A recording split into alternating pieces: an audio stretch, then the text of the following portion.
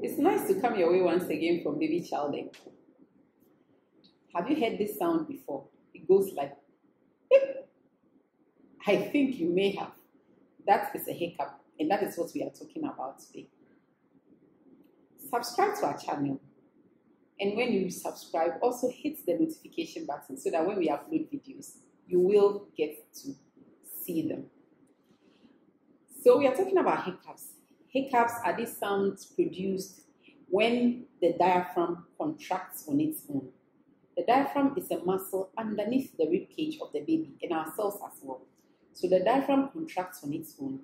Air is sucked into the baby's throat, and as the air goes in, the vocal cords shut and they produce that sound, hic, that we are talking about. Hiccups are common in babies less than a year old. In fact, hiccups even happen when the babies are in the womb. You may have felt that as a pregnant mother. And they do not harm the babies at all. But it can be distressing to some parents, and they bring it to the attention of the healthcare provider. That is why we are talking about it today. Experts don't really agree on what causes the hiccups. Some people think that hiccups are caused by eating too much, or eating too fast, or swallowing too much air. But whatever causes it, what we know is that hiccups do not harm the baby. Hiccups don't last long. So if you want to control the hiccups, all you need to do is to wait it out. They don't last long. Seconds to a few minutes, the baby is done hiccuping. Sometimes this baby is hiccuping, the baby is smiling all over the place. The baby is happy. So don't be worried about it. If they bother you, one of the things you can do is to burp your baby well. So a burp is you hold the baby on your shoulder, the chest and tummy against your shoulder, and you rub the back gently or you tap a few times, and then they are able to bring up their air. Sometimes when you burp them, they regurgitate a bit. We've talked about that in the previous video. It's nothing to worry about. It's not the same as vomiting. So if you want to control the hiccups or prevent them, you can burp your baby as well. Sometimes just rubbing the back of the baby is enough. Sometimes you put the babies against your shoulder, they don't burp. But when you lay them on your thighs, you raise one thigh a bit above the other, where the baby's head side is. And then you just pat them gently. They may be able to bring up the air, and then you have burped your baby. Sometimes as well, you need to pay attention to the latch of the baby. When the baby is breastfeeding, it's not only the nipple of the breast that should be in the baby's mouth.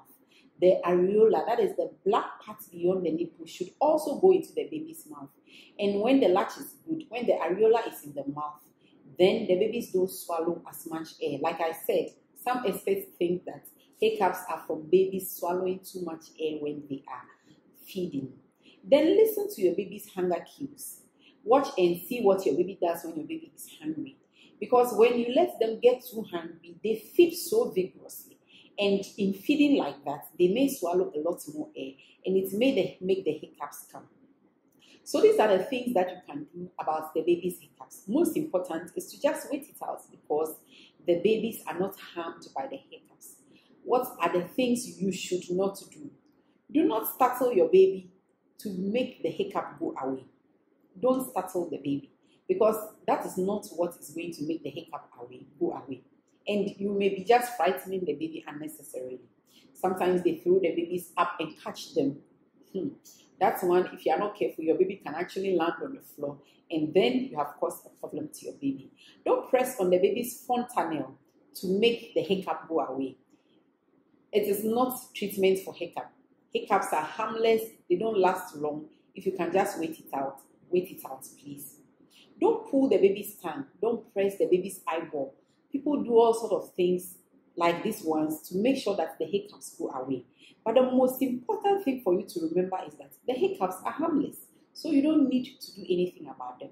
If you are using a bottle to feed your baby, you should also pay attention to the size of the nipple, because if the nipple is too large, it also makes the baby not feed well. They gulp too much air. If the nipple is too small as well, the baby struggles too much, and in doing so too, they gulp too much air, and that will make the hiccups worse for you. So we have talked about hiccups. We have said that it really happens without the baby's control.